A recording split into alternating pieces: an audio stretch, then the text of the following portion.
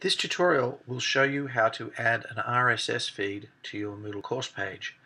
RSS stands for Really Simple Syndication and usually entails getting a live feed from another website with news and information that's being dynamically updated from the remote feed. To begin with, I'm going to turn editing on, and I'm going to scroll all the way down to the bottom right hand side of my page. At the very bottom of the list of blocks in my Moodle page, I now have a pop-up menu that says Add a Block. I'm going to click on that, and I'm going to scroll down the extensive list of possible blocks you can add. I'm going to choose Remote RSS Feed. And now I have created a new block called Remote Newsfeed. To configure the newsfeed, I click on the little editing tool, looks like a wrench, and it says configuring a remote newsfeed block. And you can see I've got one feed already in here, which happens to be an NPR feed, but I want to go out and look for a new feed for my course page.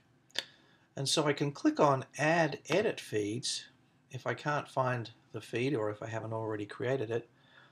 And now I can click on Add a New Feed to locate a new feed that I want to add to my class.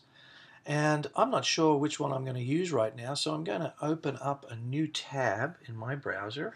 So I'm going to go Command-T, create a new tab, and I'm going to do a search for popular RSS feeds. And this will give me a list of interesting feeds that I might want to look for. I happen to know that this link, popular RSS feeds, is a good one to do a search on. And here you can see there's a whole list of news feeds, museum sites, WSY, MarketWire, Family Life, Bloomberg, Cool Hunting, astrology, all sorts of RSS feeds. I like this one here. This looks interesting, National Geographic Photo of the Day. And so I'm going to click on that link. And here is, so this is the feed up in the address bar here. This is what I want for the RSS feed. And my browser is telling me that it's got RSS. This is RSS feed. Now, notice that this feed begins with HTTP. This is important. You don't want a feed that begins with feed. You want the feed that actually says HTTP. And you're going to double click on that, and I'm going to copy that link. And now I'm going to go back to the tab in my Moodle course where I have the feed URL field ready for me to simply paste that web link into it. So this is the link to the National Geographic RSS feed. I'm going to leave the title blank, and I'm going to click Add a New Feed. And now it's created my news feed here. So I simply am going to navigate back to my course page by clicking on the course page in the breadcrumb trail. And finally, I'm going to go back to the remote newsfeed area because I've added that feed, but I want to make it live now.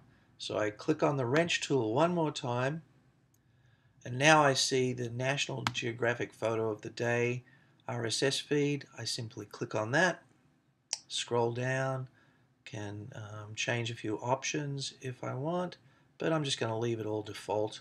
Click Save Changes and turn editing off, and you can see now I have the National Geographic Photo of the Day RSS feed, and this will update every day courtesy of National Geographic, and it'll make a nice addition to my course, I can tell you. I'll click on the first one here and see if it works, and there it is. It takes me to all the National Geographic photos of the day. So that's how to add an RSS feed in Moodle 2.